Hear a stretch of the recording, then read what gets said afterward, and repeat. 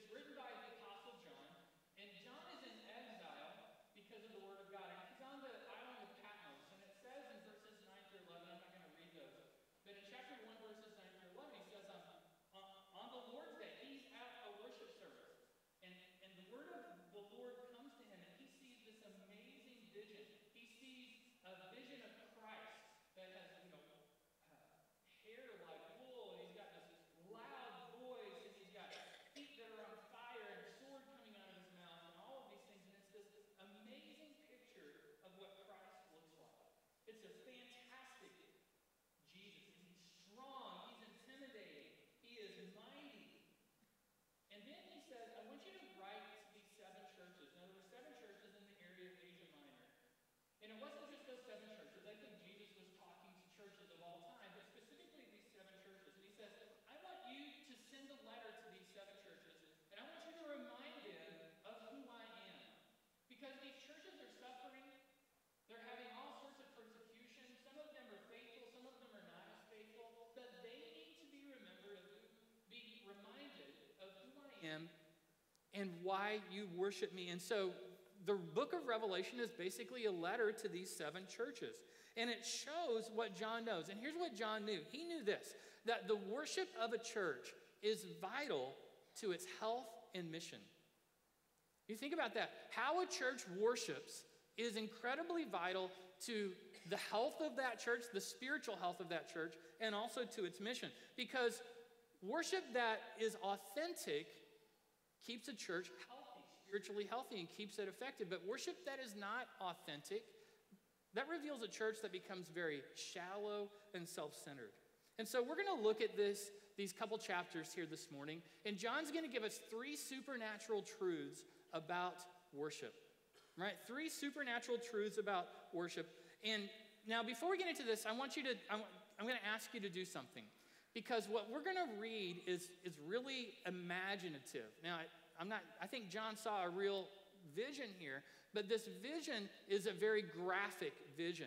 You're going to have to use your imagination. You're going to, at times, I think, maybe close your eyes and listen to the words and imagine what John is seeing. And you're going to have to use all of your senses, your hearing and your sight and your smell and touch and all of those things to fully grasp what John is going to show us about Jesus.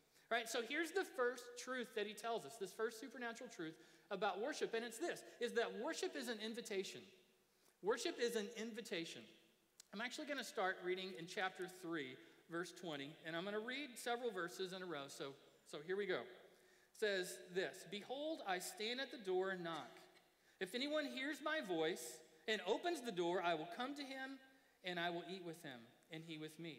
The one who conquers, I will grant him to sit with me on my throne, as I also conquered and sat down with my Father on his throne. He who has an ear, let him hear what the Spirit says to the churches. After this, I looked, and behold, a door standing in heaven. And the first voice which I heard speaking to me like a trumpet," that's loud, "said, 'Come up here, and I will show you what must soon take place after this.' And at once I was in the Spirit, and behold, a throne stood in heaven, one seated on the throne. And he who sat there had the appearance of jasper and carnelian. And around the throne was a rainbow that had the appearance of an emerald. And around the throne were 24 thrones, and seated on the thrones were the 24 elders, clothed in white garments, with golden crowns on their heads. From the throne came flashes of lightning, and rumbles and peals of thunder. And before the throne were burning 7 torches of fire, which are the 7 spirits of God. And before the throne there was as it were a sea of glass like crystal. And around the throne, on each side of the throne, were 4 living creatures, full of eyes in front and behind. The first living creature like a lion, the second like an ox, the third living creature with the face of a man, and the fourth living creature like an eagle in flight. And the 4 living creatures, each of them with 6 wings, are full of eyes around and within. And day and night they never cease to say, 'Holy, holy, holy is the Lord God Almighty, who was and is to come.' And whenever the living creatures give glory and honor and thanks to him who is seated on the throne, who lives forever and ever, the 24 elders fall down and before him who is seated on the throne and worship him who lives forever and ever. They cast down their crowns before the throne and say, "Worthy are you, O Lord our God, to receive glory and honor and power. For you created all things, and by your will they existed and were created." Worship is an invitation. Now, we back up to the last words of chapter 3, and Jesus is writing this letter, and he's writing this letter to the church in Laodicea. And this church was really struggling. This church was having a lot of problems, and Jesus ends his letter with this. Notice he says in chapter 3, verse 20 again, just glance at it real quick. He says, "I stand at the door and knock. If anyone opens the door, I will come in and eat with him and he with me." And then look at the very next words of chapter 4. Chapter 3, he tells the church, "I stand at the door and knock. I'm waiting for you to open the door." And what happens when they open the door in chapter 4? They see the throne room of God. Jesus is saying, I'm inviting you in. The vision is absolutely amazing of what the throne room of God looks like. He sees this throne, and notice in verse 3, he says it's like. He uses the word like a lot. In other words, there are no human words to fully express the grandeur, the majesty, the immenseness of what John sees. He just says it's like this. Like, this is the best I can come up with. There's no human words. And he sees 24 elders who probably represent the patriarchs of the Old Testament, the apostles of the New Testament. We see that God is worshipped by people of both testaments. And then he sees these amazing creatures, like the lion, the noble creatures, the ox, the strong creatures, man, maybe the wise ones, and then, of course, the eagle, the swift ones. And they have 6 wings, and they fly around, and they have eyes all around them, probably showing that they see everything all the time. We see this amazing vision, and here's what it means for us. It means this is that when we accept the invitation to come to worship, it strengthens our spiritual health. When we accept the invitation that Jesus has to each one of us to come and to worship him, it strengthens our spiritual health. But see, that's what was really wrong with the 7 churches. They were being persecuted, but they were not spiritually strong because they in general, and specifically the church in Laodicea, had been declining the invitation to worship. They had lost sight of who they really served. And John makes this incredible connection. He says, when you accept the invitation to worship, when you come in and you take this seriously, you will grow and your spiritual health will be strengthened. But when you decline the invitation to worship, your spiritual health will deteriorate. You'll become weak spiritually. You see, when our worship is weak or self-centered, our spiritual health declines. But when our worship is focused on Jesus, our spiritual health strengthens. And Jesus is waiting at the door for us. Jesus is waiting at the door with an invitation to worship. I really do believe that we underestimate what happens every time we come together as a church in this room. Now, certainly you can worship at other times, but he's talking about corporate worship here. I think we underestimate what is going on this minute in this room. Worship is a supernatural experience. It is not just something we come and watch. It is something where there is a connection between us and the throne room of God. When we come together, we're invited into the presence of the living God. We're invited into his throne room. And Jesus had strong words for the church in Laodicea. And the strong words were this: because you're not taking this seriously, he literally says, I'm going to vomit you out of my mouth. Because you're not hot and you're cold, you're just kind of going through the motions.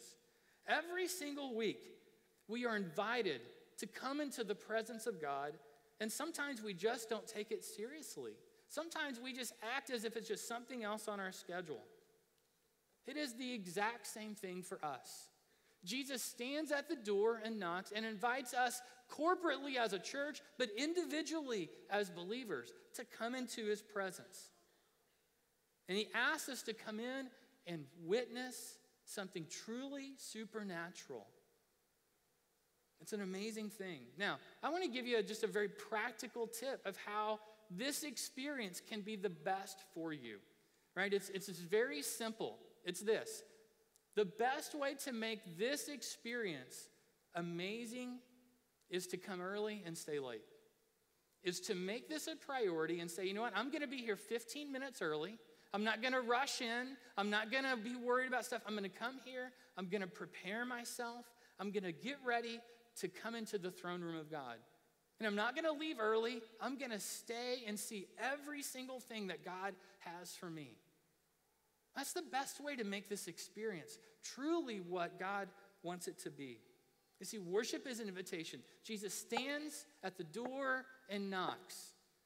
And the question is just simply, are you going to open the door and walk through it? Worship is an invitation. Here's the second truth that we see. It's in Revelation chapter 5, and it's this, is that worship is a revelation. It's not just an invitation, but it's a revelation. Look in chapter 5, verse 1.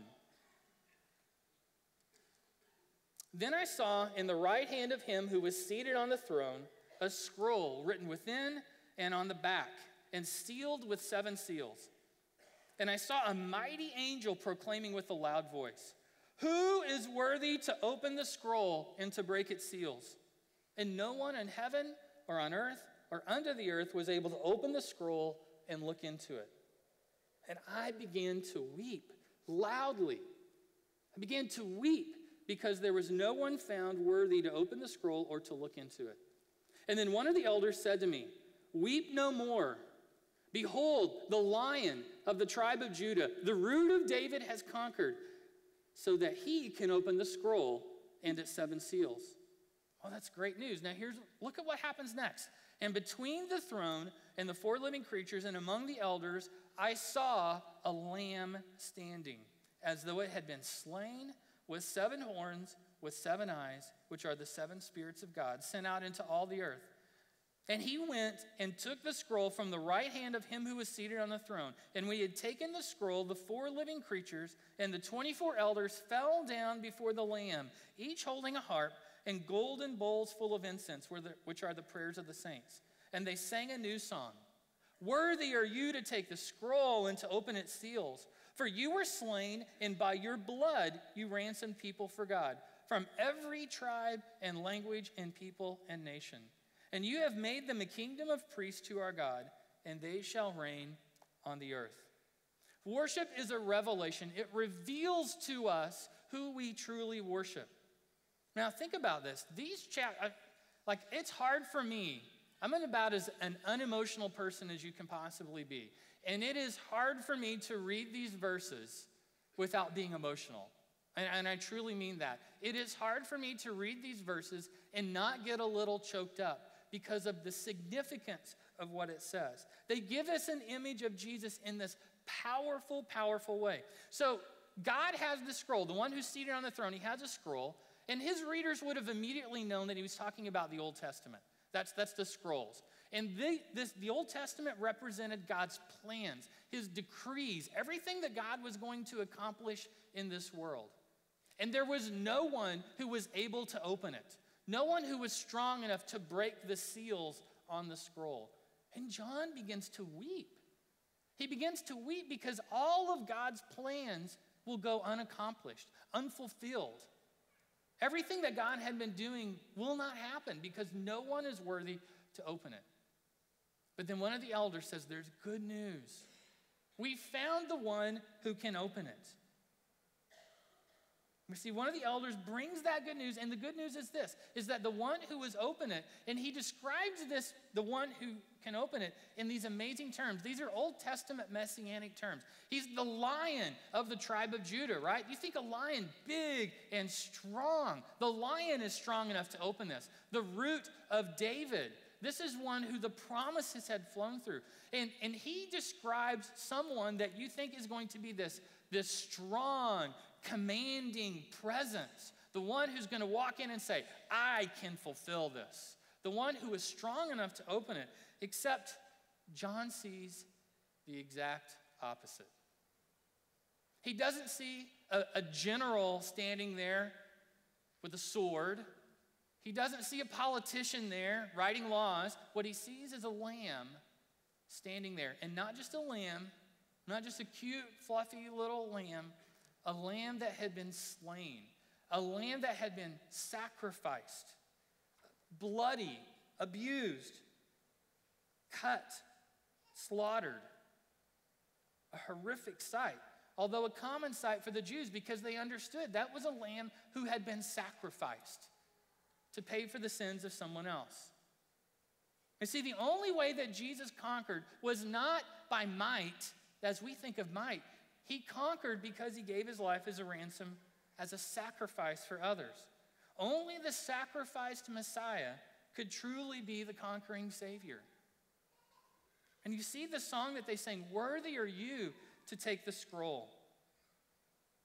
And I think this reveals something very important to us, and it's this, is that keeping our focus on who we worship makes how we worship far less important.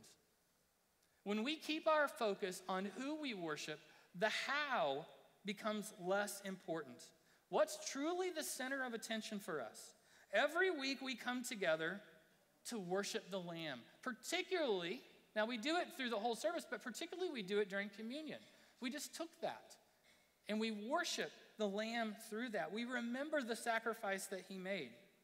And so often we get obsessed and hung up on the how we worship, and we lose sight of the who we worship. This became very clear to me personally a few weeks ago. And a few weeks ago, I had some time off, and I was going around and visiting some churches and things like that. And I got to a point where I was like, I don't know where I'm going to go to church this weekend. So I had time off. So I called my friend Jason. And Jason is a good friend of mine. I said, Jason, can I come to church with you? Now, Jason goes to a black church, and his mom is the pastor, Pastor Cece. And she's a wonderful lady. She was a student of mine at St. Louis Christian College. And I was like, I'm going to go to church with Jason. He lives just across the river in Illinois. And this is where his church is. And so I'm going to go to church there. Now, I went there, and this is a wonderful church, a small church, a wonderful church that they literally welcomed me with open arms. And when I mean that, I got a month's worth of hugs in one morning there, all right? So it was a fantastic thing. But I have to tell you, because the church worshiped in such a different way than I'm used to, I was really nervous. I was unsettled. And not because of the people. They were amazing and fantastic. I love them all to death. But I was just nervous. And I went through the beginning of the service going, I don't know what they're doing. They're singing songs. I don't know, right? I can't move to the music, right? I don't have all that, right? And I became really self-conscious. Honestly, I really did. And then when they took the offering, they took the offering up front. I'm like, I don't have any cash to take up front. I mean, I was just really obsessed with the how. Not because the how was bad, because I was just a little uncomfortable. And in the middle of like the second song set, I just had this feeling. I was like, man, why am I obsessing about this? Why am I so unease? And it really dawned on me, it's like I'm focusing on the how and I'm not seeing the who. We worship the same God. And at the point in which I said, you know what, I'm going to let myself go and all of my uneasiness about the how of worship, everything changed. Now, the service didn't change. It was the exact same service. What changed was my perspective. And the instant my focus went to who I'm worshiping, the how became so much less important. The how almost vanished. And I realized, man, what an experience. How much I was going to miss by focusing on the how of worship and not the who. And I appreciate that those wonderful people for teaching me that. You see, there's more to worship than the how. The most important part of worship is the who we worship, and it's the same God. Now, there's more to the vision in verses 11, chapter 5, verse 11, and it's this. Worship is participation. It's participation. Look in chapter 5, verse 11. He says, "Then I looked, and I heard around the throne the living creatures and the elders, the voice of many angels numbering myriads and myriads and thousands, saying with a loud voice, "Worthy is the Lamb who was slain to receive power and wealth and wisdom and might and honor and glory and blessing." And I heard every creature in heaven and on earth and under the earth and in the sea and all that is in them saying, "To him who sits on the throne and to the Lamb be blessing and honor and glory and might forever and ever." And the four living creatures said, "Amen." And the elders fell down and worshiped. Well, something amazing happens in these chapters. If you go back and look, here's what you see. The four living creatures sang to God. The 24 elders fell down. They laid down their crowns. That's a sign of giving up their rights, giving up their power, giving up their identity to who Jesus was. And they sang. The creatures and the elders sing together. Thousands and thousands of angels sing with a loud voice. Finally, every creature in heaven, on the earth, and under the sea sings. But here's what we need to know is that participation in worship empowers the community of believers. When we participate in worship, it empowers the believers around us. The reality is that worship is a verb. It is not something else. It's really not an adjective. It's really not a noun. It's a verb, which means that worship is an action. It is active participation. Worship is not something we passively observe. It's not something we attend. It's something we do. And when we come together, we sing praises to the God of all creation. And we sing with all creation. With others in this room, when we worship, with the people standing beside you, with those sitting on the other side, we're joining together in offering praise to God. With our church in Troy, Missouri, we're worshiping with them this morning. And with our brothers and sisters at our churches in Mexico, and Nicaragua, and Ethiopia, and Indonesia, and India. And not just Harvest or Christian Church, but with all our churches. Here's the thing, is that worship isn't about anything in this room other than you and God. Worship is where we lay down our crowns. When we come before God and say, "Lord, you are the King. I serve you. I give my heart to you, and I surrender my will to you." Worship is where we lay down our rights and our identity and lay them before God. And Jesus invites us to come to the throne room of God, and the Lamb stands before us. This is a supernatural event that Jesus invites us into. And I want to join with all creation when they sing it. "Worthy is the Lamb who was slain to receive power and wealth and wisdom and might and honor and glory and blessing." Say it with me. "Worthy is the Lamb who was slain to receive power and wealth and wisdom and might and honor and glory and blessing." But it was with a loud voice. It's a loud voice. Say it again. Say it like the Revelation tells us to. Shout it if you want. Stand and shout it. "Worthy is the Lamb who was slain to receive power and wealth and wisdom and might and honor and glory and blessing." Do you believe it? Stand and say it. "Worthy is the Lamb who was slain to receive power and wealth and wisdom."